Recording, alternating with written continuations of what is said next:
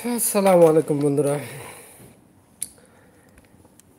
তো বন্ধুরা, নেটওয়ার্কের সমস্যার জন্য লাইভটি কেটে গেছে, তাই আবার লাইভে আসা হলো। তো যাই হোক, তার পরবর্তীতে যেটি আমাদের বাকি ছিল সেটি হচ্ছে যে অনেকেই যেটি জানতে চেয়েছেন যে ভূমি বিষয়ক জ্ঞান অর্জন করার জন্য ওনারা বইগুলো পড়বেন। আসলে ভূমি বিষয়ক যেটি সমস্যা সেটি হচ্ছে বিভিন্ন সময় ministry of land, ministry of law তারা কি করে বিভিন্ন রকম গেজেট পরিপত্র জারি করে। তো এই জন্য আইনগুলো, কানুনগুলো, খরচগুলো কি হতে থাকে, প্রতিনিয়ত চেঞ্জ হতে থাকে। তারপর আপনারা যেটি করতে পারেন সেটি হচ্ছে রেজিস্ট্রেশন বিষয়ে নানা রকম খুঁটিনাটি জানার জন্য 2014 সালের রেজিস্ট্রেশন ম্যানুয়াল আছে, বাজার থেকে এটি আপনারা ক্রয় করতে পারেন, বাংলাতে পাওয়া যায়। আর এছাড়া হ্যান্ডবুক ফর এসিলেন্ট এটিও ক্রয় করতে পারেন। এছাড়া যে আপনি খিলুদ্দার সাবেক জেলা রেজিস্ট্রার আমানুল্লাহর সেটি ক্রয় করতে পারেন, আইনের মৌলিক বিষয় এটি ক্রয় করতে পারেন। তাছাড়া বাজারে বিভিন্ন রকম চটি বই পাওয়া যায়, তো সেগুলোর বিভিন্ন রকম তথ্যই হচ্ছে কপি পেস্ট ভুল। তো তার পরবর্তীতে যেটি সেটি হচ্ছে বন্ধুরা যে গ্যাজেট, গ্যাজেটটি অনেকেই যেটি বুঝেন না সেটি হচ্ছে যখন একটি জরিপ কাজ সমাপ্ত হয়ে যায়, সমাপ্ত হওয়ার পরে যখন সেই নতুন খতিয়ানগুলো কি করা হয়, হ্যান্ডওভার করা হয়, তো সরকার সেগুলো পরিপত্রের মাধ্যমে প্রকাশ করে। আর প্রকাশ করার পরেই সেগুলো কি করা যায়, দেওয়ানি আদালতে এগুলো সাক্ষ্য হিসাবে ব্যবহৃত হয় নতুন খতিয়ান দিয়ে, যেটি সেটি হচ্ছে খাজনা নেওয়া শুরু হয়ে যায়।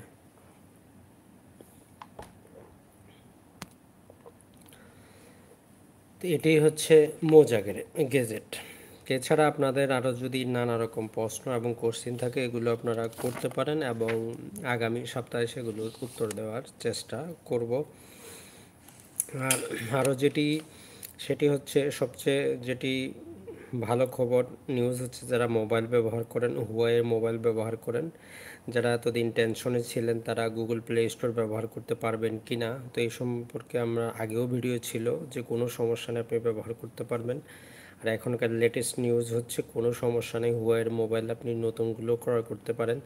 ইউএস গভর্নমেন্ট যে ব্যান দিয়েছিল তারা সেটি উইথড্র করে নিচ্ছে, অর্থাৎ নতুন রূপে ফিরে আসতেছে হুয়াওয়ে। তো তার পরবর্তীতে হচ্ছে জমি যদি খাস খতিয়ানে চলে যায় কিভাবে ফেরত নিয়ে আসবেন, তো এটার জন্য আপনাকে দেওয়ানি আদালতে মামলা করতে হবে, তখনই আপনি ফিরে পাবেন। সেম একইভাবে একের এক খতিয়ানে যদি যায় সেটি হচ্ছে অর্পিত খতিয়ান, সেক্ষেত্রে আপনাকে দেখতে হবে আপনার জমিটা কোন খতিয়ানে গেল, কতালিকা না খতালিকা। যদি কতালিকা হয়ে থাকে আদালতে মামলা করতে হবে, খতালিকা হলে শুধু নামজারি করবেন। তো 2016 সাল পর্যন্ত সর্বশেষ গেজেট পর্যন্ত তারিখ ছিল, এখন পর্যন্ত আর কোনো সময় বর্ধিত করা হয় নাই, তাই যারা এতদিন পর্যন্ত আবেদন করেননি তারা এখন আর নতুন করে আবেদন করার কোনো সুযোগ নেই। তো আশা করি আপনারা বুঝতে পেরেছেন আর আপনাদের প্রশ্ন এবং কোশ্চেন ছিল এগুলোর উত্তরও পেয়েছেন।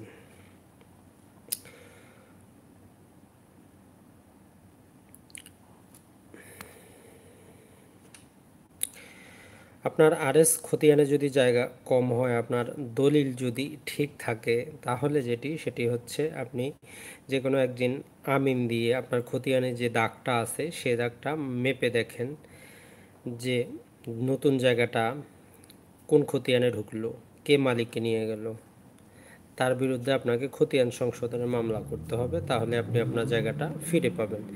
যে কোনো একজন আমিন বা সার্ভেয়ার দিয়ে আরএস ম্যাপটি নিয়ে আপনার সরজমিনে মাঠে যান, গিয়ে আপনার জমি যতটুকু ততটুকু ওনাকে দেখান, উনি বলতে পারবে আপনার জমিটা কে রেকর্ড নিয়ে গেল, অর্থাৎ কার খতিয়ানে আপনার জমিটা গেল। তো সেই হিসাবে আপনাকে জাস্ট খতিয়ান সংশোধনের মামলা করতে হবে, তাহলে আপনি আপনার জমি ফেরত পাবেন। কিছুদিন সময় লাগবে, 1.5 থেকে 2 বছরের মধ্যেও লাগতে পারে, তো সর্বনিম্ন 6 মাস তো অবশ্যই লাগবে। তো বন্ধুরা, এছাড়া আরও বিভিন্ন রকম প্রশ্ন এবং কোশ্চেন আপনাদের ছিল, যেগুলো আমরা আগামী সপ্তাহে চেষ্টা করব উত্তর দেওয়ার জন্য। আজকে এই সপ্তাহে অনেক উত্তর দেওয়া হয়েছে, এখন আপনাদের যে সমস্ত প্রশ্ন আছে সেগুলোরই আরও উত্তর দেওয়ার চেষ্টা করব।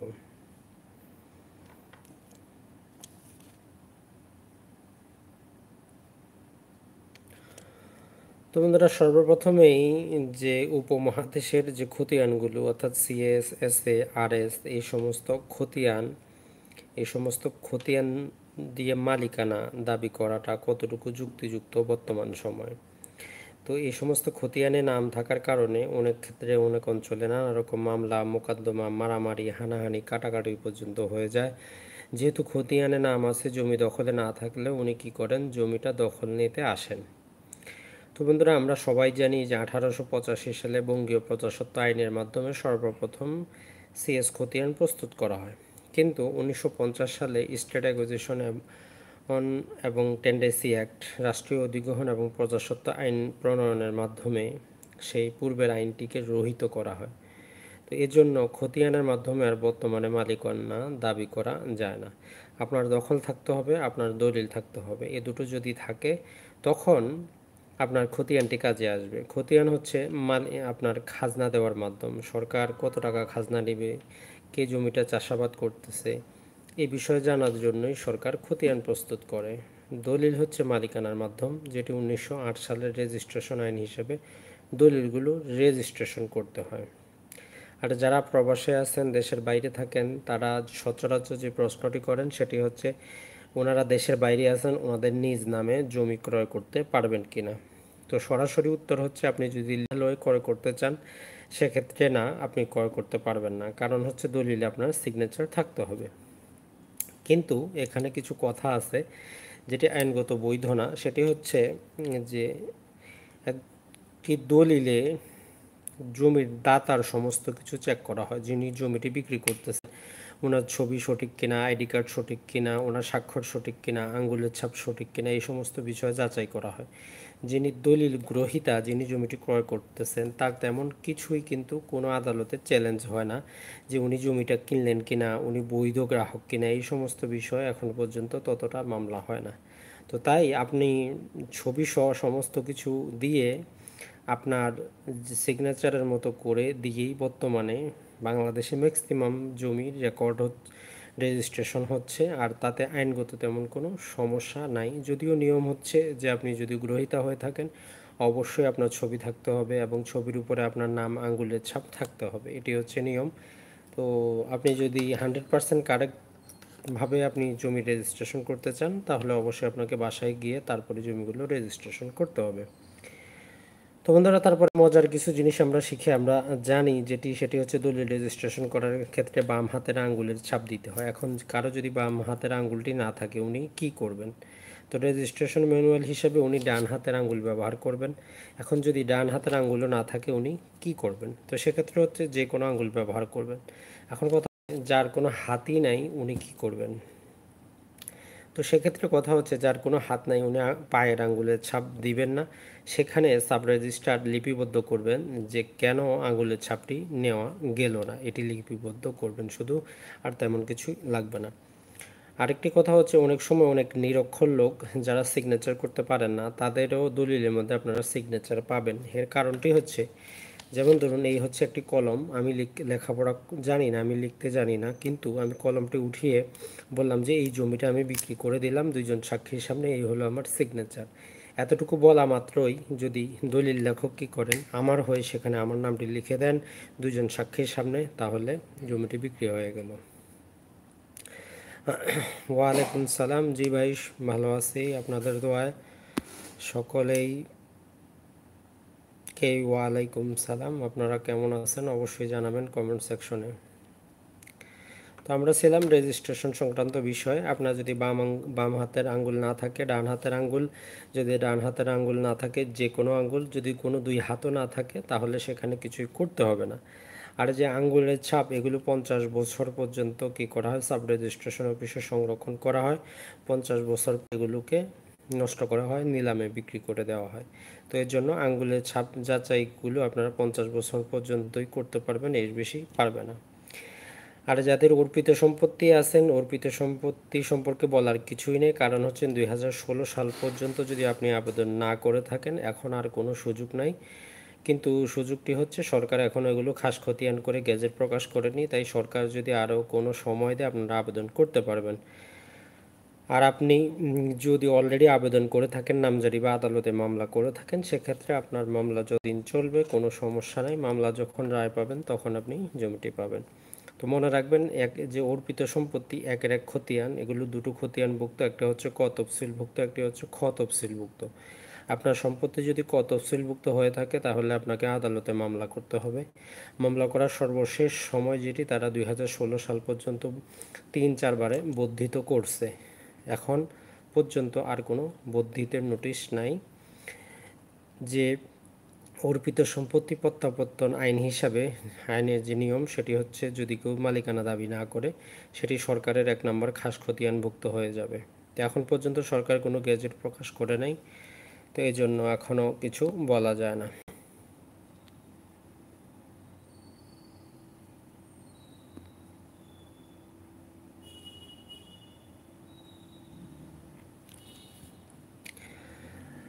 আর যে বইটি সেটি এখনও প্রকাশিত হয়নি, প্রকাশনার জন্য দেওয়া আছে। আসলে একটি বই প্রকাশ করাও, যারা বই সর্বপ্রথম প্রকাশ করেন তাদের ক্ষেত্রে অনেক সমস্যা। যারা পুরাতন প্রকাশক অর্থাৎ বিভিন্ন রকম বই যাদের বাজারে আছে তাদের জন্য খুবই সহজ। যারা নতুন লেখক আছেন, নতুনভাবে বই প্রকাশ করতে যান, তাদের জন্য অনেক রকম সমস্যা, অনেক দেরি, অনেক কিছু করতে হয়। তো ইনশাল্লাহ আশা করি অবশ্যই হয়ে যাবে। অলরেডি অ্যাপ্লাই করা আছে, এখন দেখি কবে আসে বাজারে। আর যেটি বললাম, যদি খতিয়ানে জমি কম থাকে, জমি যদি পূর্ণাঙ্গ আপনার দলিল থাকে, যদি দখল আপনার ঠিক থাকে, খতিয়ানটি আপনি যে কোনো সময় কি করতে পারবেন, খতিয়ানটি সংশোধন করে নিতে পারবেন। তাতে আপনার চিন্তিত হওয়ার কিছুই নেই। আপনার দখল ঠিক থাকতে হবে, আপনার দলিল ঠিক থাকতে হবে। এই দুটো যদি আপনার ঠিক থাকে আপনি যে কোনো সময় খতিয়ানটি সংশোধন করতে পারেন।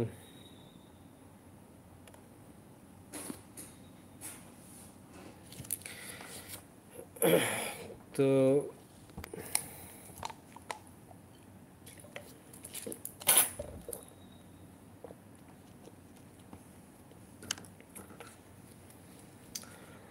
বন্ধুরা, আরও যে বিষয়টি ছিল সেটি হচ্ছে যে হ্যাবাবিল অ্যাওয়াজ নিয়েও আপনাদের অনেক প্রশ্ন ছিল যে হ্যাবাবিল অ্যাওয়াজ। তো আসলে হ্যাবাবিল অ্যাওয়াজ এক প্রকারের ক্রয় বিক্রয়ের মতো, সেখানে 8% খরচ দিতে হয়, শুধু উৎস কর দিতে হয় না। হ্যাবাবিল অ্যাওয়াজটি করা হয় আসলে অগ্রক্রয় প্রিয়ামশন বা হকসুপ্পা যাতে কি করা যায়, মামলা দায় না করা যায়, এই জন্যই করা হয়।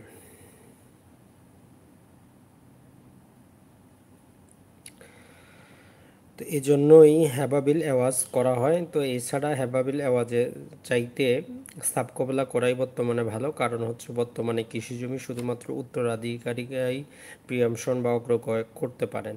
আর আপনারা হয়তো আমার ভিডিওটি মুসলিম আইনে অগ্রক্রয় সেটি দেখেছেন। সেটিতে সুবিধা হচ্ছে আপনার যে আদালতে মামলা করার ক্ষেত্রে মাত্র 2% কোর্ট ফি দিয়ে আপনি আবেদন করতে পারতেছেন। আপনাকে যে বাজার মূল্যের কৃষি জমির ক্ষেত্রে আপনি যদি রাষ্ট্রীয় অধিগ্রহণ এবং প্রজাস্বত্ব আইনে মামলা করতে চান, 25% ক্ষতিপূরণ সহ আপনাকে মামলা করতে হয়। তো সেক্ষেত্রে আপনি মুসলিম আইনে যদি মামলা করেন সেক্ষেত্রে মাত্র 2% কোর্ট ফি দিয়ে আপনি মামলা করতে পারতেছেন। এটি আপনার জন্য একটি প্লাস পয়েন্ট। তো এর পরবর্তীতে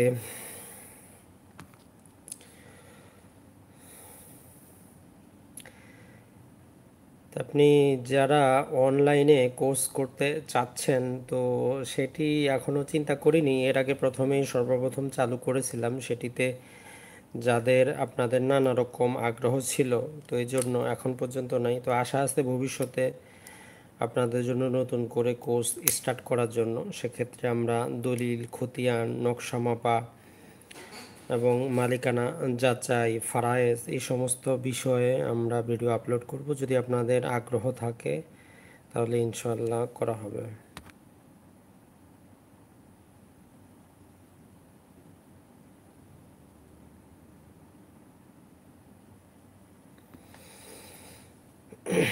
সর্দার রায়হান যেটি লিখেছেন যে ওনার বাবা একটি জমি ক্রয় করেছিলেন 15 বছর আগে, কিন্তু এখন দেখছি সেই লোক জমিটা আমাদের কাছে বিক্রি করার আগে তার স্ত্রীর নামে লিখে দিয়েছে এবং জমির রেকর্ডও তার স্ত্রীর নামে এসেছে। তো এখন এখানে বিষয় হচ্ছে জমিটা যদি আপনাদের দখলে থাকে, আপনাদের যদি জমিটা দখলে থাকে তাহলে যে ওনার যে হেবা দলিল যেহেতু 12 বছরের অধিক হয়ে গেছে, উনি মালিকানা দাবি করেন নাই, এখন ওই হেবা দলিলটা দিয়ে আপনাদের কাছে আর উনি জমি দাবি করতে পারেন না।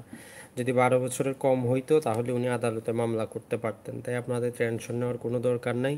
ওনার নামে হেবা হোক বা না হোক তাতে আপনার যায় আসে না, যেহেতু আপনার কাছে দলিল আছে এবং 12 বছর পর্যন্ত আপনি দখলে আছেন, সম্পত্তিটি আপনারই, আপনি খতিয়ানটি সংশোধন করে নিন।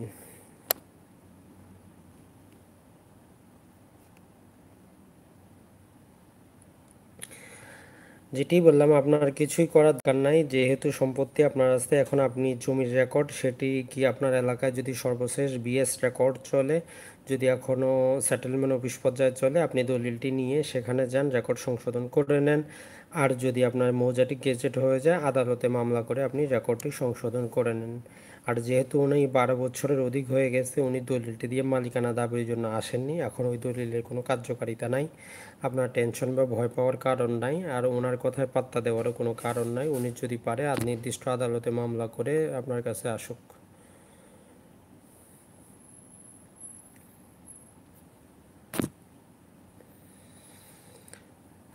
যে ভাই কোর্স করার কথা বলছেন, অনলাইনে না ক্লাস বেস, আসলে কথা হচ্ছে এছাড়াও আমার পার্সোনাল আমার জব আছে, তো এইটাই আমার ইউটিউবিংটাই আমার পেশা না, আমার পার্সোনাল জব আছে, তো এই জন্য শখের বশ থেকে ইউটিউবে আসা। তো এইসব বিষয় নিয়ে আসলে ক্লাস করে ততটা জীবিকা নির্বাহ সম্ভব না।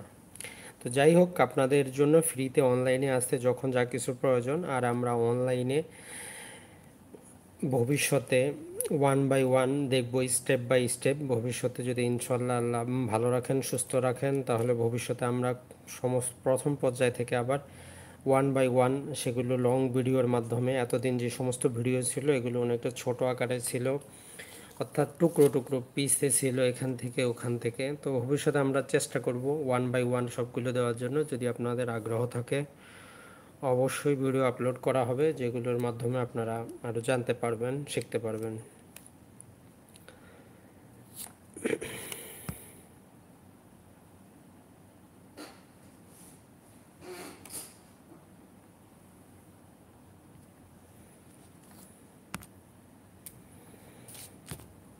তো যেটি বললাম বন্ধুরা, আপনার যদি সম্পত্তির ভ্যালুয়েশন যদি বেশি হয়, আপনি যদি অগ্রক্রয় করতে চান, আপনি মুসলিম আইনে অগ্রক্রয় করতে পারেন, তাহলে আপনার যে কোর্ট ফি সেটি অনেক কম আসবে। অথবা আপনি যে বাকি দুটো আইন আছে সেই আইনে অগ্রক্রয় মামলা দায়ের করতে পারেন, তাতে কোনো সমস্যা নেই।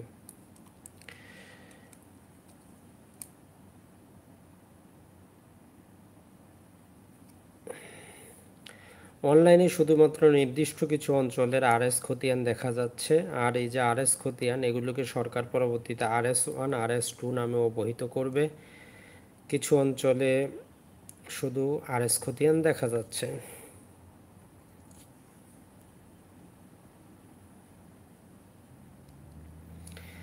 যদি জাল দলিল করে খারিজ করে, আপনি খারিজ বাতিলের আবেদন করেন, জাস্ট মাত্র 20 টাকার কোর্ট ফি দিয়ে আপনি খারিজ বাতিলের আবেদন করেন। এসিলেন বরাবর আপনি যে খতিয়ানটি সৃষ্টি করা হয়েছে খতিয়ানের ফটোকপি এবং আপনি 20 টাকার কোর্ট ফি দিয়ে খারিজ বাতিলের আবেদন করেন। তদন্ত করে যদি জমিটা আপনার দখলে থাকে, আপনার দলিল যদি ঠিক থাকে, উনি যে জমিটা খারিজ করেছে আপনার কাছ থেকে সেটিকে বাতিল করা হবে। এটার জন্য আপনাকে আদালতে মামলা করার প্রয়োজন নেই, জাস্ট আপনি এসিলেন বরাবর আবেদন করেন। আর আপনি যদি চান যে জাল দলিল সৃষ্টি করছে তার বিরুদ্ধে বিভিন্ন ফৌজদারি মামলায় আপনি মামলা করতে পারেন, ফৌজদারি 420 সেকশন এবং বিভিন্ন সেকশন মামলা করতে পারেন।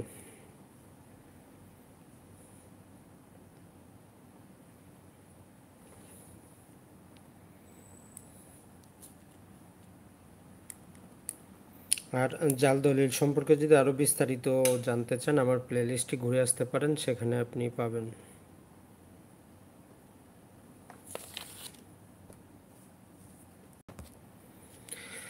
অনলাইনে শুধু নির্দিষ্ট কিছু অঞ্চলেরই খতিয়ান পাওয়া যাচ্ছে। আপনি যে www.land.gov.bd এই ওয়েবসাইটে যেয়ে চেক করতে পারেন, আপনার জেলা উপজেলা এই সমস্ত দিয়ে যদি আপনার অঞ্চলে গেজেট হয়ে যায় সেগুলো পাবেন। জহিরুল ইসলাম, আসসালামু আলাইকুম। ওয়ালাইকুম সালাম। জি ভাই, ভালো আছি।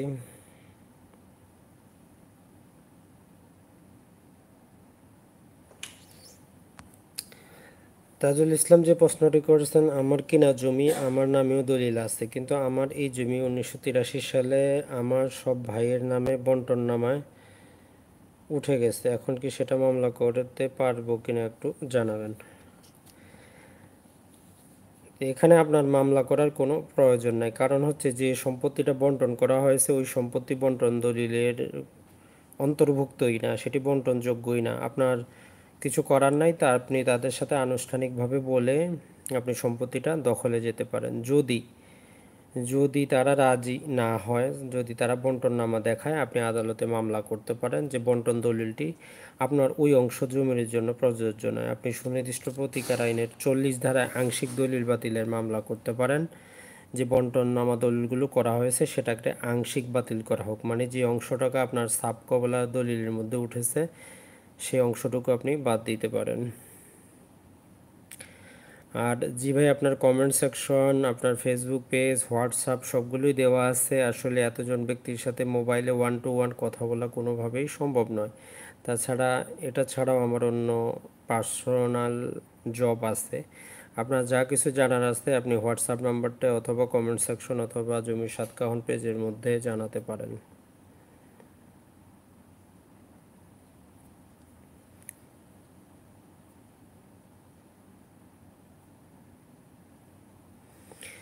আর যাদের মাত্র শুধুমাত্র মেয়ে আছে, অর্থাৎ আমরা জানি যে ফারায়েজের একটি বিশেষ নিয়ম হচ্ছে রদ নীতি। তো রদ নীতিতে মেয়েরা সম্পূর্ণ সম্পত্তি তখনই পাবে যদি আস্থাবা শ্রেণীর কেউ না থাকে। যেমন যিনি মারা গেলেন ওনার যদি ছেলে, ওনার ছেলের ছেলে, তার ছেলের ছেলে, পিতা, ওনার যদি দাদা, ওনার ভাই, ভাইয়ের ছেলে, ওনার চাচা, চাচার ছেলে বা বোন, এরা যদি না থাকে কেউ, তখনই একমাত্র রদ নীতি অনুসারে কন্যা সমস্ত সম্পত্তি পায়।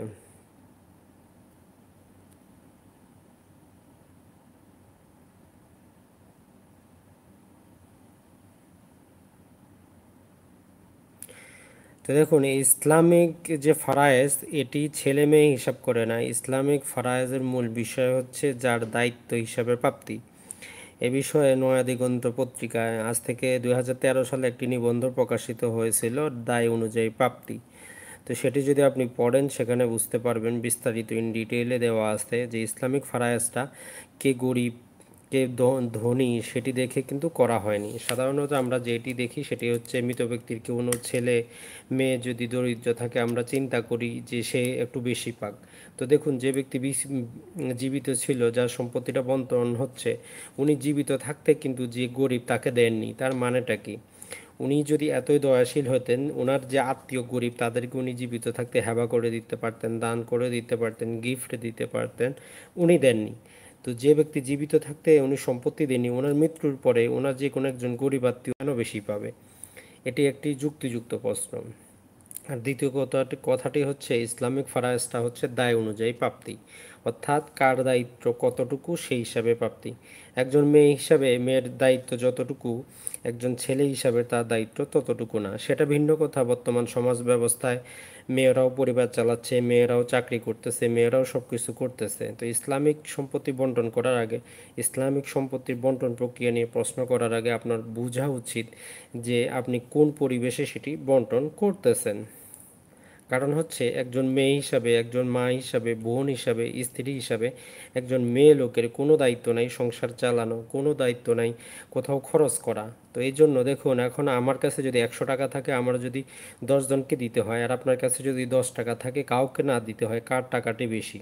স্বভাবতই আপনার টাকাটি বেশি, কারণ আমারটা 10 জনকে দিতে হবে, আপনারটা কাউকে দিতে হবে না। তো সেই হিসাবে ইসলামিক যে আয়াস, সেটাতে মেয়েদেরকে যতটুকু দেওয়া হয়েছে সেটাও অনেক বেশি। কারণ হচ্ছে মেয়ে হিসাবে, স্ত্রী হিসাবে, মা হিসাবে, কন্যা হিসাবে মেয়ে মানুষের কোনো দায়িত্বই নেই সামান্য পরিমাণ টাকা খরচ করা।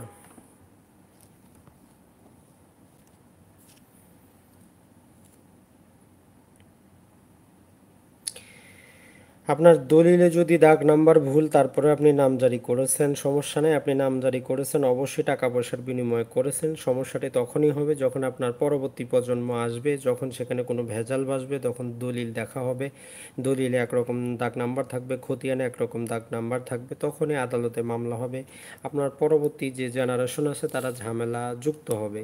তো সবচাইতে বেস্ট হয়, আপনি যেহেতু জীবিত আছেন, আপনি জানেন যে দলিলে ভুল আছে, আপনি জাস্ট একটি মামলা করে এটি ঠিক করে নিন, সেটাই ভালো। কারণ হচ্ছে আপনার মৃত্যুর পরে হয়তো আপনার এখন শক্তি সামর্থ্য আছে বলেই কেউ আপনার বিরুদ্ধে কথা বলতেছে না। আজকে আপনার যে শক্তি সামর্থ্য দাফট আছে, কালকে নাও থাকতে পারে।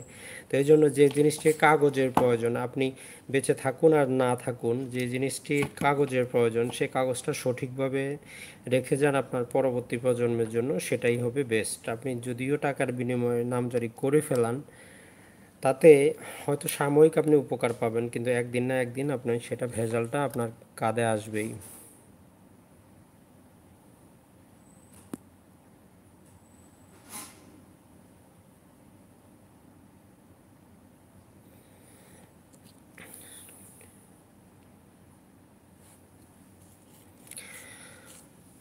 সেলিম যেটি বলেছেন, আমার বাবা RS 36 ডিসিং এবং আমার বাবা 27 ডিসিং বিক্রি করেছে, কিন্তু বাকি জমি তারা খাচ্ছে, আমার করণীয় কি?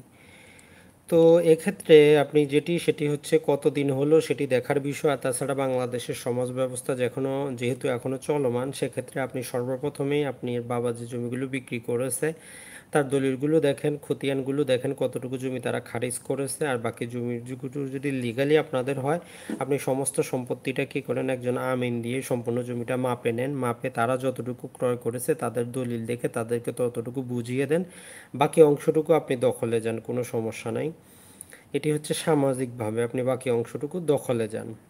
আর যদি আপনি আইনগতভাবে যেতে চান, তাহলে আপনাকে অবশ্যই একটু সময়ের সেখানে সেটি দেখতে হবে যে কতদিন যাবৎ সেটি বিক্রি করেছে, কতদিন যাবৎ আপনার দখলে নেই, এই সমস্ত বিষয় বিবেচনা করতে হবে। তো সবচেয়ে বেস্ট উপায় হচ্ছে আপনি একজন আমিন দিয়ে সম্পূর্ণ জমিটা মাপান, যাদেরকে কাছে জমিটা বিক্রি হয়ে আসতে তাদের যার দলিল যতটুকু আছে তাকে ততটুকু বুঝিয়ে দেন। বুঝিয়ে দেওয়ার পরে যদি আপনার বাবার জমি যদি থাকে, সে অংশটুকু আপনি দখলে যান, তাতে কোনো সমস্যা নাই।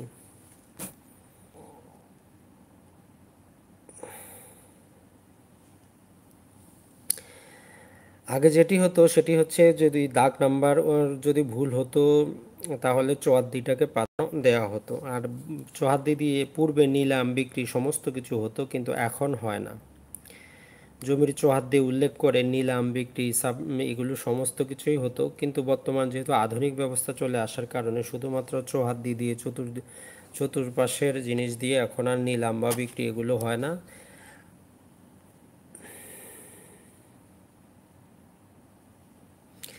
যে কোনো দেওয়ানি মামলা অ্যাটলিস্ট 6 মাস থেকে 1 বছরের আপনি কখনো রায় পাবেন না। যেই কোনো দেওয়ানি মামলা, সেটা আপনার জাল দলিল হোক, খতিয়ান সংশোধন হোক, দলিল বাতিল হোক, খতিয়ান বাতিল হোক, দলিল সংশোধন হোক, যেই কোনো দেওয়ানি মামলা আপনি করেন, অ্যাটলিস্ট 6 মাস, 6 মাসের কমে আপনি কখনোই রায় পাবেন না। অ্যাটলিস্ট 6 মাসের কমে কোনো দেওয়ানি মামলার রায় আপনি পাবেন না।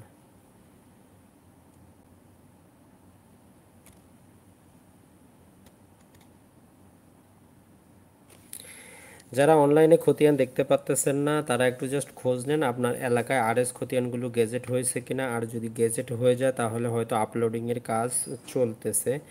যখন আপলোডিং শেষ হয়ে যাবে, অবশ্যই আপনারা দেখতে পারবেন ধীরে ধীরে। কারণ হচ্ছে আমাদের মাননীয় ভূমিমন্ত্রী উনি বিভিন্ন রকম পদক্ষেপ নিয়েছেন। আশা করি ওনার পদক্ষেপ যদি সাকসেসফুল হয়, তাহলে আমরা ভূমি সংক্রান্ত আরও নানা বিষয় অনলাইনে দেখতে পারবো।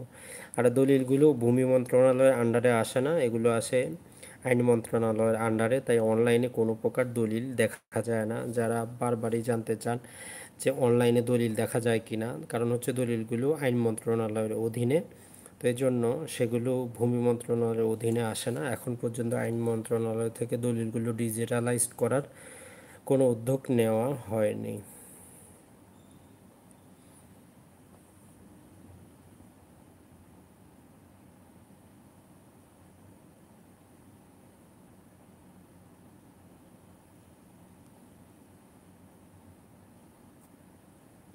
আর যেটি প্রথমেই বললাম, যদি মৃত ব্যক্তির শুধুমাত্র মেয়ে থাকে, সেটা একজন হোক বা একাধিক হোক, উনি সম্পূর্ণ সম্পত্তি তখনই পাবেন যখন কোনো অবশিষ্ট ভোগী থাকবে না। মানে হচ্ছেন, যখন কোনো মৃত ব্যক্তির পিতা, দাদা, ভাই, ভাইয়ের ছেলে, চাচা, বোন এরা যদি না থাকেন, তখনই মৃত ব্যক্তির যে মেয়ে, উনি সম্পূর্ণ সম্পত্তি পাবেন।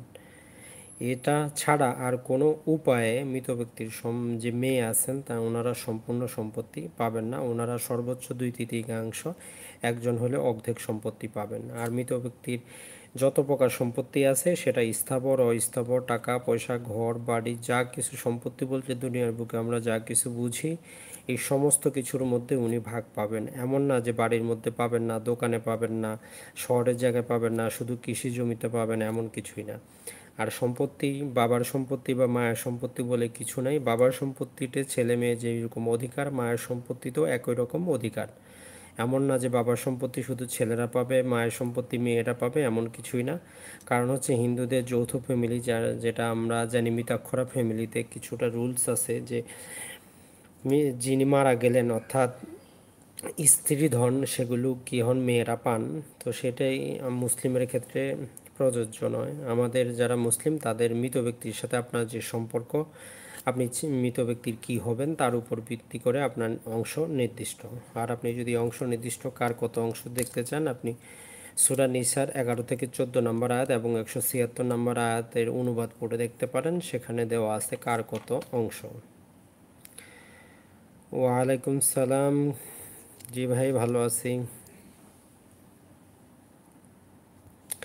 আর চ্যানেলটি আপনাদের জন্যই, আপনাদের বেসিক জ্ঞানকে আরও একটু বর্ধিত করার জন্য, ভূমি সংক্রান্ত জ্ঞানকে আরও কিছুটা বর্ডার লেভেলে নিয়ে যাওয়ার জন্যই চ্যানেলটি তৈরি করা। আসলে ব্যক্তিগত কারো পার্সোনাল 1 by 1 সমস্যার সমাধান করার জন্য চ্যানেলটি না। চ্যানেলটি হচ্ছে, যেহেতু আপনি কোন বিষয়ে যদি আপনার সমস্যা হয়, বুঝতে না পারেন, সেটুকু আপনাকে বুঝিয়ে দেওয়া, বাকি সমস্ত জিনিস আপনাকে নিজে নিজেই করা।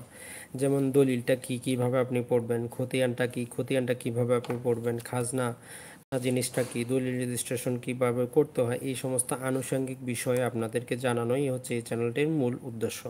আপনি যখন আনুষঙ্গিক বিষয়ে সমস্ত কিছু জানবেন, তখন আপনি নিজে থেকে নিজে নিজে কি করবেন, আপনি সেগুলো অ্যাপ্লাই করবেন, ট্রাই করবেন। যেমন ধরুন, দলিল লেখকের যে খরচ, সেটি সরকারি হিসাব মতো 200 টাকার উপরে যায় না। তো আপনারা যারা দলিল রেজিস্ট্রেশন করেছেন, সবারই অভিজ্ঞতা আছে, 500 থেকে 1000, 2000, 5000, 10,000 টাকা পর্যন্ত দলিল লেখকরা নেন। তো এক্ষেত্রে আপনি যেটি করতে পারেন, সেটি হচ্ছে দলিল লেখককে যত টাকা দিবেন, ওনার কাছ থেকে অবশ্যই একটা রসিদ বুঝে নেবেন। সহজ কথায়, উনি যদি আপনার কাছে 20 লক্ষ টাকাও চায়, আপনি ওনাকে বলবেন যে ঠিক আছে, আমি দিচ্ছি, আপনি আমাকে একটা রসিদ দেন আপনার পেডের মধ্যে লাইসেন্স নাম্বার সহ, যে আমার দলিলটি লেখার জন্য আপনি এত টাকা নিচ্ছেন। এটি একটি সহজ কথা, কারণ উনি আপনার কাছ থেকে টাকা নিচ্ছেন, আপনাকে একটি রসিদ দিবেন। জাস্ট এই কথাটুকু বলেন, তারপরে দেখবেন উনি আপনার সাথে কেমন আচরণ করে। আর যদি উনি আপনার সাথে খুব খারাপ বিহেভ করে, না দিতে চায়, সেক্ষেত্রে বর্তমানে তথ্য প্রযুক্তির যুগ, আপনি ভিডিও করে রাখুন ওনার লাইসেন্স নাম্বারটা সহ, সাব রেজিস্ট্রার, জেলা রেজিস্ট্রারের কাছে আপনি কি করেন, আপনি অভিযোগ করতে পারেন, কোনো সমস্যা নেই। সেম সর্বক্ষেত্রে সরকারি যে কোনো ফি, এগুলো পে অর্ডার অথবা বিকাশ নাম্বার এর মাধ্যমেই নেওয়া হয়। কখনো সরকারি কোনো কিছুই নগদ টাকা যদি আপনাকে নেয়, অবশ্যই আপনাকে একটি ডিসিআর দিবে, ডুপ্লিকেট কার্বন রসিদ দিবে। অনেক ক্ষেত্রে যেটি হওয়া যায়, যখন আপনি 1 বছর বা 2 বছর পরে দলিলটি উত্তোলন করতে যান, তখন সেখানে যে ব্যক্তি থাকেন, উনি আপনার কাছ থেকে 20 টাকা, 50 টাকা, 100 টাকা দাবি করেন। তখন যদি আপনি জিজ্ঞেস করেন টাকাটা কিসের, উনি আপনাকে যেটি বলবে সেটি হচ্ছে যে বালামের পাতার সংখ্যা বেশি লেগেছে, ওই জন্য টাকাটা নিচ্ছে।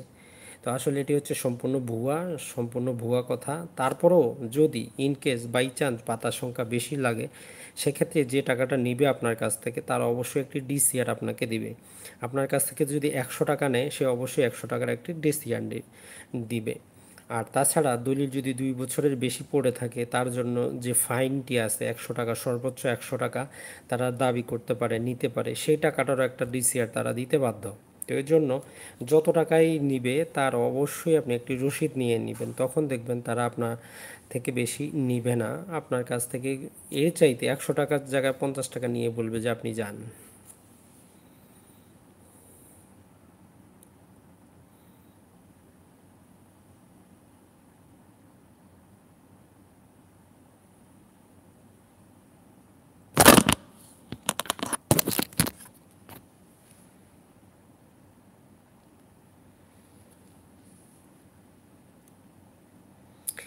এসিল্যান্ড যদি আপনার কথা না শুনে, এসিল্যান্ডের জন্য, এসিল্যান্ডের বিরুদ্ধে আপনি যে আপনার উপজেলা ইউনো আছে ওনার বরাবর আবেদন করতে পারেন। আর এসিল্যান্ডের লিখিত কোনো আদেশের যদি আপনি অসন্তুষ্ট হন, তাহলে আপনি এডিসি রেভিনিউ, যাকে বলা হয় অতিরিক্ত জেলা প্রশাসক, জেলা প্রশাসক কার্যালয়ে আরেকজন অতিরিক্ত জেলা প্রশাসক থাকে, যাকে এডিসি রেভিনিউ বলা হয়, ওনার বরাবর আপনি কমপ্লেইন করতে পারেন, অর্থাৎ যে আদেশটি উনি দিল তার রিভিউ করতে পারেন, আপিল করতে পারেন এডিসি রেভিনিউ বরাবর।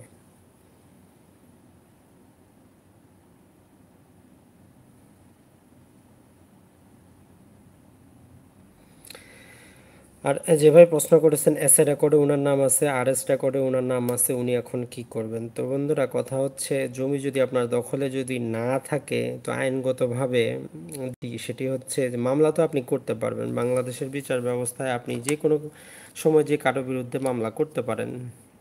কিন্তু কথা হচ্ছে জমি যদি আপনার দখলে না থাকে, আপনি মামলা করেও কোনো লাভ হবে না। এস এ রেকর্ডে আপনার নাম আছে, আর এস রেকর্ডে নাম আছে, কিন্তু জমিটা আপনার কেন দখলে নেই? আপনাকে বিতাড়িত যদি করা হয়, অবশ্যই 12 বছরের মধ্যে আপনার মামলা দায়ের করা উচিত ছিল। কারণ হচ্ছে তামাদি আইনের মূল কথাই হচ্ছে সমাজের শান্তি শৃঙ্খলা থাকবে, কোনো মারামারি হানাহানি হবে না। কারণ যদি ন্যায্য দাবি, ন্যায্য অধিকার যদি লঙ্ঘিত হয়, সে নির্দিষ্ট সময়ের মধ্যে আদালতের কাছে এর প্রতিকার চাইবে। 12 বছর পর্যন্ত আপনি দাবি করেননি, আপনার এসএ রেকর্ডে নাম আছে, ভাবলাম আপনি পিওর মালিক ছিলেন এসএ রেকর্ডে 1956 থেকে 1963 সালের মধ্যে, কিন্তু আপনি জমি থেকে বেদখল। আজকে হচ্ছে 2019 সাল। তো আপনি কিভাবে জমির জন্য মালিকানা দাবি করবেন? আপনি যেটি করতে পারেন, আপনি যখনই মামলা করবেন, আপনি যে কোনো আইনজীবীর কাছে যাবেন, মামলা ওনারা করাবেই, আপনাকে বলবে না যে আপনি জমিটা পাবেন না। এই জন্য ভূমি সংক্রান্ত যে কোনো বিষয়ে আপনি প্রথমেই যেটি করতে হবে সেটি হচ্ছে আপনার সমস্যাটা নিয়ে আপনি যে কোনো আইনজীবীর কাছে মামলা করার জন্য যাবেন না। আপনি যাবেন ওনার কাছে পরামর্শ করার জন্য। পরামর্শ ফি বাবদ যা আসে, 500, 1000, 2000, 5000, আইনজীবীর উপর ভিত্তি করে ওনার কাছ থেকে আপনি পরামর্শটা নেবেন যে এই এসে খতিয়ান আমার নাম আছে, জমিটা আমার দখলে নাই, আমি এটা ফিরে পাবো কিনা। যদি উনি আপনাকে বলে জি পাবেন, তখন ওনার কাছ থেকে বলবেন যে স্যার আমি তাহলে কোন আইনের কোন ধারায় পাবো, এবং মামলা যদি আমাকে করতে হয় কোন আইনের কোন ধারায় করবেন, এবং কতদিন সময় লাগবে, কত টাকা খরচ হবে, আনুষঙ্গিক বিষয় ওনার বাসায় চলে আসে, নিজে বুঝে চিন্তা করবেন। প্রয়োজন হলে অন্য কোনো আইনজীবীর কাছে গিয়ে উনি যে বক্তব্যটা দিলেন, যে আইনের যে ধারাগুলোর কথা বললেন, সেগুলো ওনার কাছে বলবেন। উনিও যদি বলে যে না আপনি পাবেন, তখনই আপনি মামলায় যান। তাহলে আপনার আর্থিক দিক থেকেও আপনি বাঁচবেন, যে একটা টেনশন আছে সেদিক থেকেও আপনি বাঁচবেন। তো যে কোনো সময় শুধু আপনি জমি পাবেন বলেই যে কোনো আইনজীবীর কাছে গিয়ে মামলা দায়ের করার জন্য যাবেন না। আইনজীবীর কাছে অবশ্যই যাবেন ওনার সাথে পরামর্শ করার জন্য যে এই জিনিসটা এখন কি করা যায়। যদি উনি বলেন আপনি মামলা করেন, তো ওনাকে বলবেন যে মামলাটা আপনি কোন আইনের কোন ধারায় করবেন, কতদিন সময় লাগবে, কত টাকা কোর্ট ফি, এই সমস্ত আনুষঙ্গিক বিষয় জেনে বুঝে যখন আপনি শিওর হবেন যে না আপনি মামলাটা করার জন্য উপযুক্ত, তখনই আপনি মামলা করেন। এছাড়া হুটহাট করে যে কোনো জমি পাবেন বলে যে কারো বিরুদ্ধে মামলা করা ঠিক না। আমাদের বাংলাদেশে আমরা দেখি যে ফৌজদারি সেকশন 145 সবাই কী করেন, যখনই যে কোনো জায়গা নিয়ে কোনো, সেটা উত্তরাধিকারী হোক অথবা অন্য কোনো জায়গা হোক, যখনও কোনো জায়গা দাবি করা হয়, প্রথমে গিয়ে ওনারা কী করেন, সেকশন 145 একটা মামলা করে দেন। যখনই মামলার নোটিশ বিবাদী পক্ষে আসে, তখন ওনারা অনেক চিন্তায় পড়ে যান যে এখন কি হবে, মামলা তো হয়ে গেল, আমাদের কি অবস্থা হবে। তো বন্ধুরা মনে রাখবেন, ফৌজদারি আইনে কোনো মালিকানা নির্ধারণ হয় না।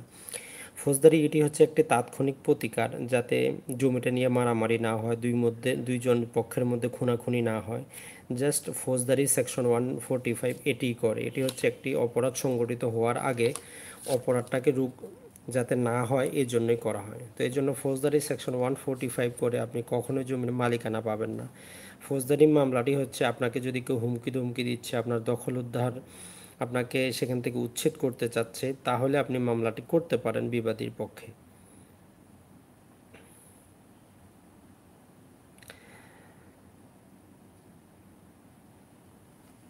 আর যিনি নামজারি করতে চাচ্ছেন, ওনার 10,000 লাগতেছে। আপনি যে কাজটি করুন, সর্বপ্রথমে আপনার জমির মালিকানা আপনি নিজে আগে ঠিক করে নিন। আপনার জমিটার যাবতীয় দলিলগুলো আপনি ফটোকপি করুন, CS record, RS record, SA record, এই সমস্ত কিছু জমিটার এই সাল পর্যন্ত হাল সাল পর্যন্ত খাজনা দিয়ে দিন। নির্ধারিত আপনি যে উপজেলা ভূমি অফিসের আশেপাশে আপনি কি পাবেন, আবেদন ফর্ম পাবেন। আর আপনার উপজেলা একটু খোঁজ নিন যে এখন আপনার অনলাইনে ই মিউটেশন চালু হয়েছে কিনা।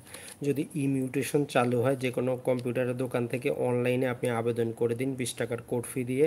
আপনাকে আর কিচ্ছু করতে হবে না। আর যদি ই মিউটেশন চালু না হয়, আপনি এই সমস্ত কিছু দিয়ে 20 টাকার কোড ফি দিয়ে আবেদন সরাসরি গিয়ে এসিডেন্টের কাছে আবেদন করে যখন সমস্ত কিছু হয়ে যাবে, আপনার এটি নামজারির জন্য যখন এসিলেন আদেশ প্রদান করবেন, তখন আপনি 1170 টাকা দিবেন, 1150 টাকা দিবেন। যে 10,000 টাকা চাচ্ছে, অবশ্যই আপনি যে কোনো তহসিলদার, যে কোনো মুহুরি, দলিল লেখক অথবা যে কোনো দালাল শ্রেণীর লোকের কাছে গিয়েছেন, এই জন্যই তারা আপনার কাছে 10,000 টাকা চাচ্ছে। আপনি সেটি হচ্ছে আপনার মালিকানা।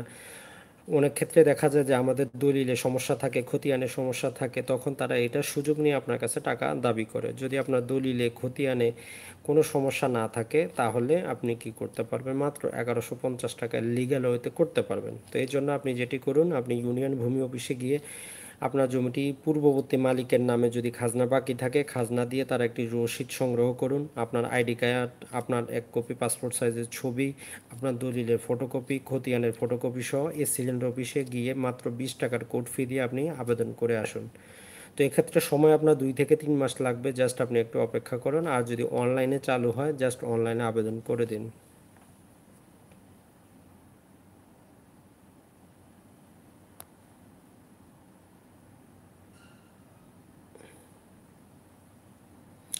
আর নয়া দিগন্তের যে আর্টিকেলটি, সেটি আমি আপনাকে লিঙ্ক দিয়ে দিব এখন।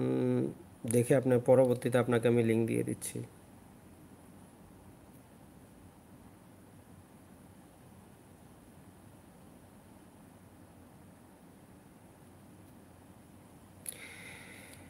তো আপনি যদি দখলে থাকেন, যদি দলিল আপনার নামে থাকে, যদি খতিয়ান না থাকে, আপনি আদালতে সুনির্দিষ্ট প্রতিকার আইনের 42 ধারায় মামলা করে খতিয়ানগুলো সংশোধন করে নিতে পারবেন। কিন্তু যদি আপনার দলিল না থাকে, শুধুমাত্র দখল থাকে, সেক্ষেত্রে আপনাকে তামাদি আইনের 28 ধারায় সর্বপ্রথমে আপনাকে মালিকানাটা আপনার ঠিক করে নিতে হবে। তার পরবর্তীতে আপনি খতিয়ান সংশোধন করতে পারবেন।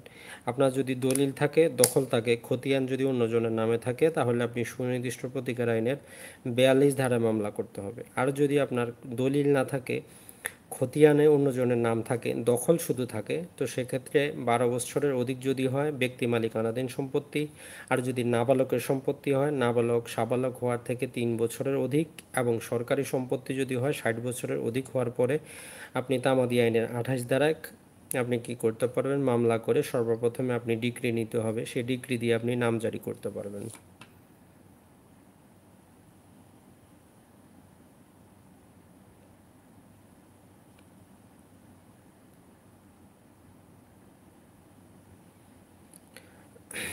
আপনার যে মিসকেস করেছেন, বারবার সময় নিচ্ছে, এতবার সময় সিলিন্ডার দেওয়ার কথা না। তো সম্ভবত যারা নোটিশ জারি করতেছেন, তারাই আপনাকে আটকে রেখেছেন। আপনি সরাসরি সিলিন্ডারের কাছে আবেদন করুন।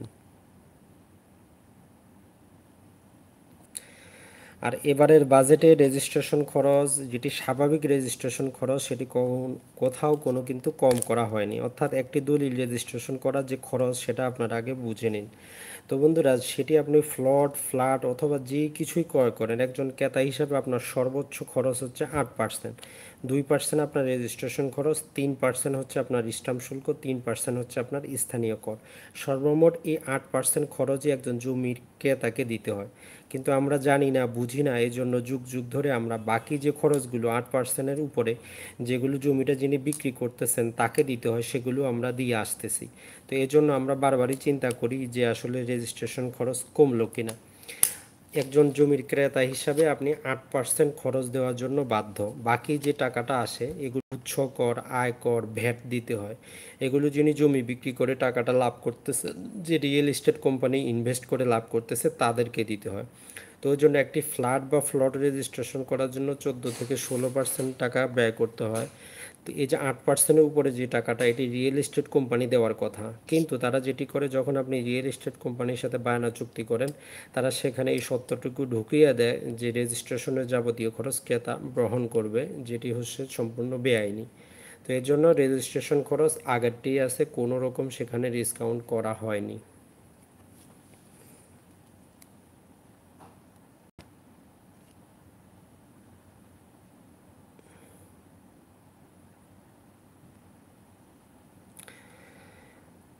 মাহফুজুর রহমান জেঠি লিখেছেন, আমাদের দখলে আছে কিন্তু আমাদের রেকর্ড না, কিন্তু যারা রেকর্ড করছে তারা এখন আমাদের উচ্ছেদ করতে চাচ্ছে। মতো অবস্থায় ফৌজদারি 145 মামলা করেছে, আমরা কি পাবো? তো যেটি যেটি প্রথমেই যেটি বললাম, ভিডিওটা যদি আপনি একটু পিছনের দিকে দেখেন, যে সেকশন 145 যেটি ফৌজদারি মামলা, এটি দিয়ে মালিকানা কখনো নির্ধারণ হয় না। এটি জাস্ট হচ্ছে যাতে জমিতে মারামারি, কাটাকাটি, হানাহানি, খুনাখুনি না হয়, এটাকে দুই পক্ষকে বিরত রাখার জন্য একটি মাত্র সাময়িক একটি হচ্ছে মামলা। তো আপনার বিরুদ্ধে যদি সেকশন 145-এ মামলা করে, আপনার ভয় পাওয়ার কিছুই নাই। সাধারণত যেটি হয়, আপনার কাছে একটি নোটিশ আসবে এবং যে আপনার স্থানীয় থানা একটি নোটিশ আসবে, থানা থেকে লোক আসে, জায়গাটা জাস্ট পরিদর্শন করে যাবে, স্থানীয় লোকদেরকে জিজ্ঞেস করে যাবে যে আসলে জমিটা কার দখলে আছে বা কার দখলে ছিল। যদি আপনার দখলে থাকে, মালিকানা আপনার থাকুক বা না থাকুক, তাতে কোনো সমস্যা নেই। যদি আপনার দখলে থাকে তাহলে আপনার টেনশন নেওয়ার দরকার নাই। নির্ধারিত যে দিন থাকবে সেদিন আপনি গিয়ে আপনার যাবতীয় প্রমাণ সহ দিতে পারেন। চাইলে আপনি দলিল খতিয়ানের ফটোকপি দিতে পারেন, এগুলো না দিলেও কোনো সমস্যা নাই।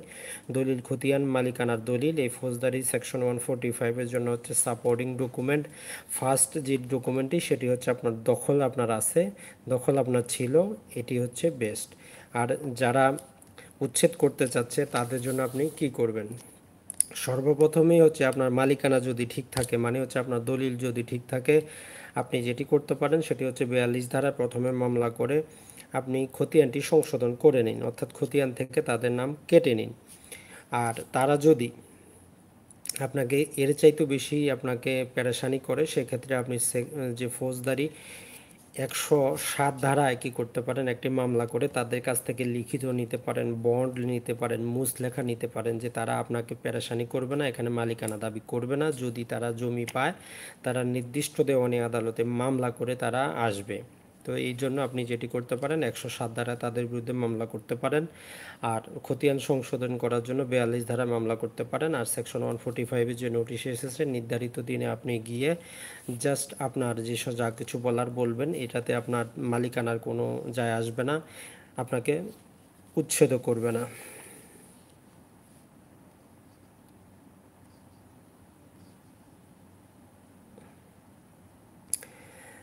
আপনার জমির দলিল নাই, কিভাবে পাবেন? তো জমির দলিল কেন নাই, হারিয়ে গেছে না পুড়ে গেছে না বালাম ছিঁড়া, সেটা দেখতে হবে।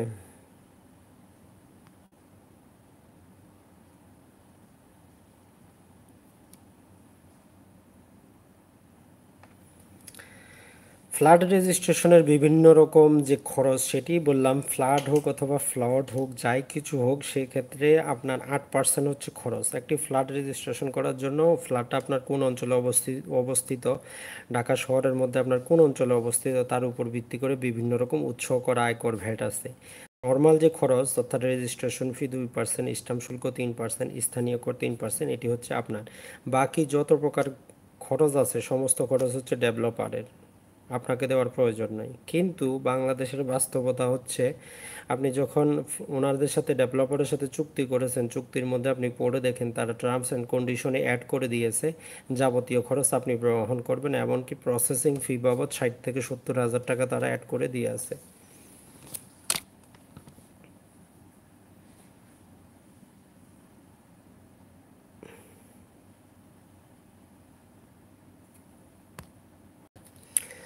দলিল দিয়ে আপনি খতিয়ান সৃষ্টি করার জন্য নামজারি করবেন, তো খতিয়ানে অন্যজনের নাম তো থাকবে, তাই না? যার কাছ থেকে ক্রয় করছেন ওনার যদি নাম থাকে, তো সেই দলিল দিয়ে আপনি এসিল্যান্ড বরাবর খতিয়ান সৃষ্টির জন্য আবেদন করবেন, তো তাতে সমস্যাটা কি?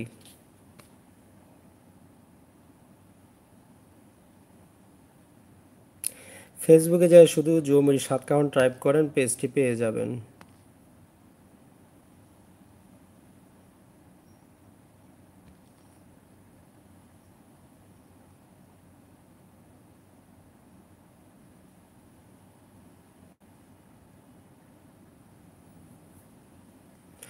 আর যিনি মিস কেস করেছেন, বারবার সময় চাচ্ছে, তো যেটি বললাম সেটি হচ্ছে, এ সিলেন কখনোই এতবার সময় দিবেন না। সময় হয়তো যারা নোটিশটি জারি করতেছেন, যে কানুনগো আছে, উনারই সম্পূর্ণ চাল। আপনি সরাসরি এসিলেন্টের সাথে কথা বলেন।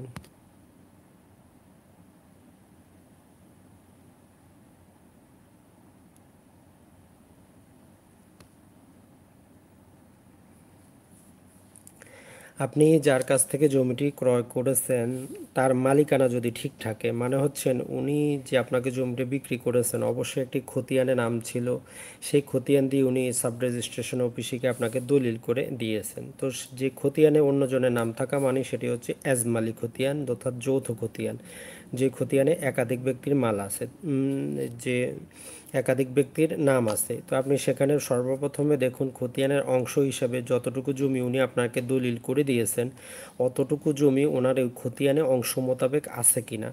যদি ওই খতিয়ানে অংশ মোতাবেক ওনার হিস্সা থাকে, অংশ থাকে, পরিমাণ থাকে, পার্সেন্টেজ থাকে, তাহলে আপনি ওই দলিল দিয়ে কি করতে পারবেন, আপনার নিজ নামে যতটুকু জমি আপনি ক্রয় করেছেন নামজারি করতে পারবেন, কোনো সমস্যা হবে না। কিন্তু যদি সেখানে উনি যতটুকু জমি বিক্রি করেছেন ততটুকু যদি কি না থাকে, সেখানে যদি না থাকে আপনি কিন্তু পাবেন না। প্রতি শুক্রবারে ইভিনিং আপনারা লাইভে পাবেন, প্রতি শুক্রবার ইভিনিং।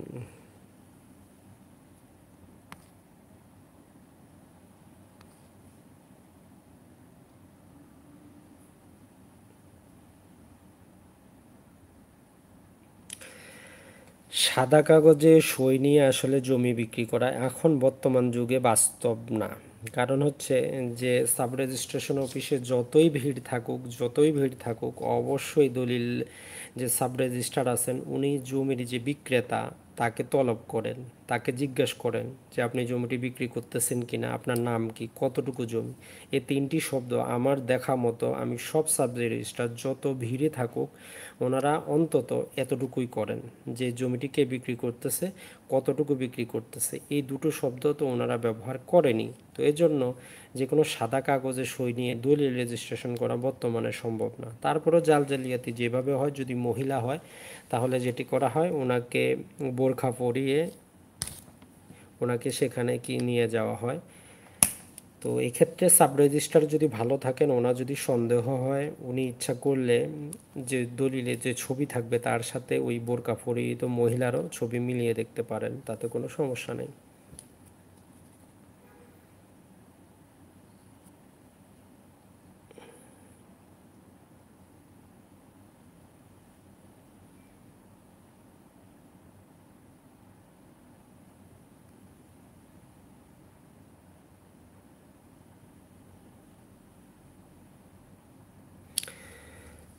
আর আপনার জমি যতটাই হোক, একটা হোক, দুইটা হোক, এক দাগে হোক, ভিন্ন দাগে হোক, এক জেলায় হোক, এক উপজেলায় হোক, বাংলাদেশে যে কোনো জায়গায় হোক, বাংলাদেশে 64 জেলার মধ্যে যদি 61টি জেলার মধ্যে হয়, শুধু 3টি জেলা বাদ দিয়ে খাগড়াছড়ি, বান্দরবন এবং রাঙ্গামাটি, এই 3টি জেলা বাদ দিয়ে আপনার জমি যত জেলাই হোক আপনি এক দলিলে ক্রয় করতে পারবেন বা হেবা করতে পারবে, তাতে কোনো সমস্যা নেই। সাপোজ একটি উদাহরণস্বরূপ যদি আমরা বলি, যে ধরুন ঢাকায় আমার 1 বিঘা জমি, রংপুরে আমার 40 শতক জমি এবং ঠাকুরগাঁয়ে আমার 20 শতক জমি, 3 জায়গায় 3 রকমের জমি। আমি এই জমিটি কাউকে হ্যাবা করে দিব, অর্থাৎ ঢাকাতে আমার 50 শতক, রংপুরে আমার 30 শতক, ঠাকুরগাঁয়ে আমার 20 শতক।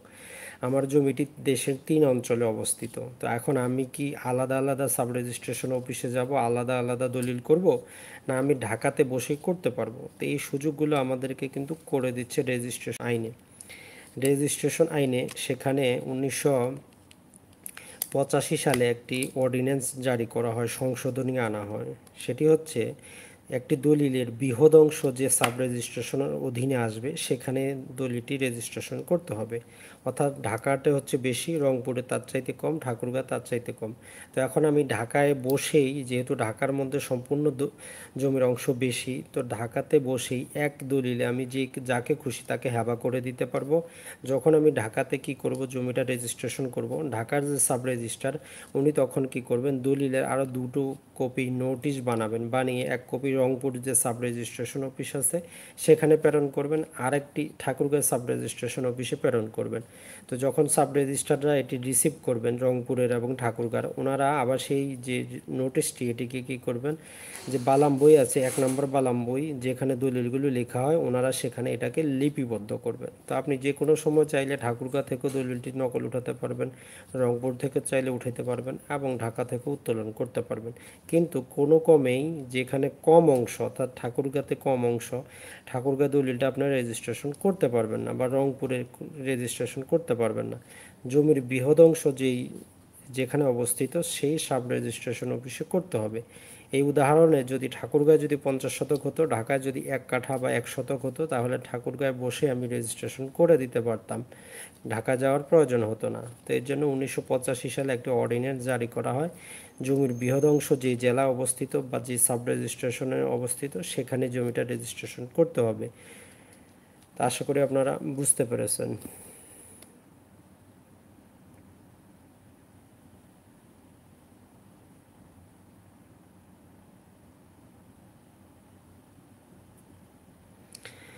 তো যে ভাই প্রশ্নটি করেছেন যে খতিয়ানে আরও নাম আছে, তো আপনার উচিত হবে আপনি যে কোনো যারা জমি সম্পর্কে বুঝেন তাদের মাধ্যমে আলাপ করে দেখেন যে আসলে আপনি যতটুকু জমির দলিলে ক্রয় করেছেন ততটুকু ওনার মালিকানা সঠিক আছে কিনা। যদি মালিকানা সঠিক থাকে কিন্তু খতিয়ানে নাম না থাকে, তাহলে খতিয়ানটি আপনারা সংশোধন করে নিতে পারবেন। তো সর্বপ্রথমে আপনি একজন মুহুরী দলিল লেখক বা আইনজীবী দিয়ে আপনি যতটুকু জমি ক্রয় করেছেন ততটুকু জমি আপনি মালিকানা ঠিক করে দেখেন। যদি মালিকানা ওনার অতটুকু জমি থাকে, ভুলবশত অথবা যে কোনো জালিয়াতির কারণে খতিয়ানে যদি অতটুকু অংশ না আসে, ওনার খতিয়ানটা আপনি মামলা করে, যেহেতু আপনি ক্রয় করেছেন, আপনি সংশোধন করতে পারবেন। কিন্তু সমস্যা হচ্ছে এক্ষেত্রে রেজিস্ট্রেশন আইনের 52 ক ধারা মোতাবেক আপনিও একটি কি করেছেন, 2 নাম্বারই করেছেন, ভুল করেছেন।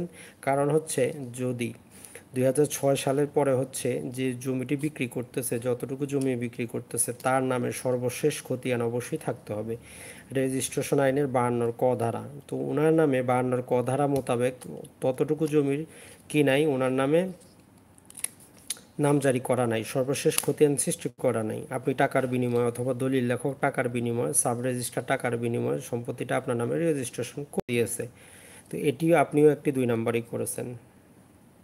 মনে রাখবেন যে জমিটা বিক্রি করতেছে 2006 সালের আইন মোতাবেক তার নামে সর্বশেষ খতিয়ান অথবা তার পিতার নামে খতিয়ান থাকতে হবে, ততটুকু অংশ খতিয়ানে থাকতে হবে। এটি যদি না হয় দলিলটি অবৈধ হবে। তার মানে আপনার যে দলিলটি সেটি দিয়ে আপনি মামলা করতে গেলে প্রথমেই হচ্ছে আপনার দলিলটি অবৈধ, দলিলটি রেজিস্ট্রেশনই করা হয়নি, যেহেতু যে বিক্রেতার নামে সর্বশেষ খতিয়ানে অংশ নাই, যতটুকু অংশ আছে ততটুকু অংশের জন্যই দলিলটি বৈধ হবে। অংশের বাইরের অংশ আপনি দাবি করতে পারবেন না ওই দলিল দিয়ে আইনগতভাবে।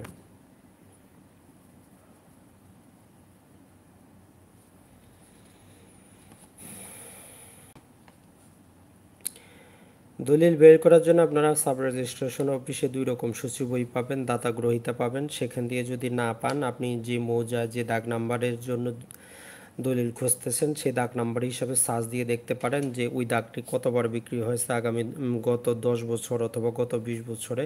সেখান থেকে লিখে আপনারা দেখতে পারেন যে জমিটা কতবার বিক্রি হয়েছে। যদি আপনার বিক্রেতার মধ্যে আপনার বাপ দাদা অথবা অন্য কারো নাম পান, তো সেই দলিলটি উত্তোলন করতে পারেন। এইভাবে খুব সহজে আপনারা দলিল উত্তোলন করতে পারবেন।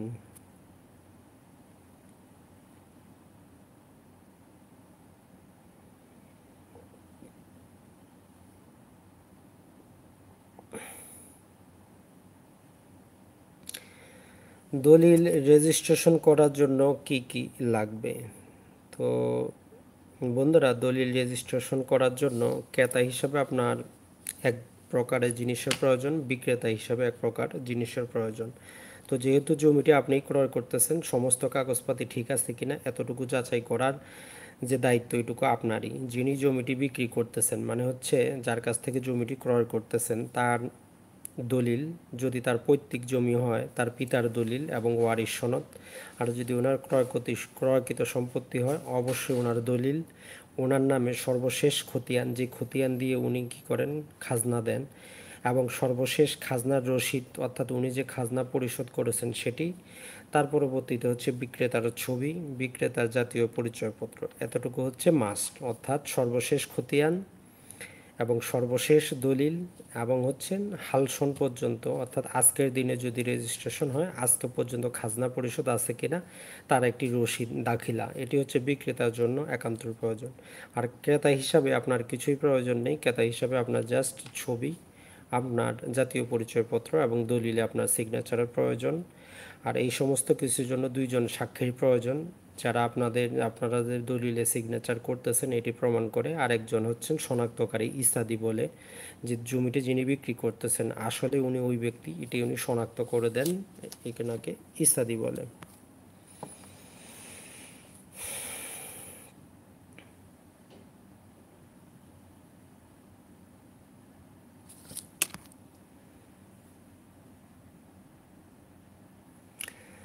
আর যে ভাই তানভীর হাসান ভাই বারবারই যে প্রশ্নটি করতেছেন, সর্বপ্রথমে আপনাকে যেটি আমি সাজেস্ট করব, সর্বপ্রথমে আপনার দলিলটি দিয়ে যার কাছ থেকে আপনি জমিটি ক্রয় করেছেন ওনার মালিকানা পরীক্ষা করে দেখুন।